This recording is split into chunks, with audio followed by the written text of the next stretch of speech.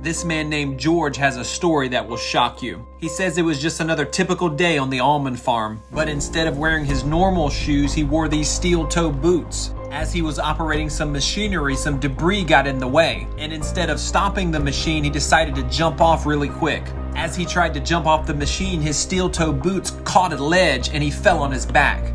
As he was laying on the ground, his leg got caught in the harvester as the machine was still running. As the machine started taking his leg into it, he knew death was inevitable. But George said what he did next changed everything. He says as he was being pulled into the machinery, he turned his head and called on the name of Jesus. Immediately after that, the machine stopped because it was pinned against a tree and his life was saved. If you know it was Jesus that saved his life, subscribe.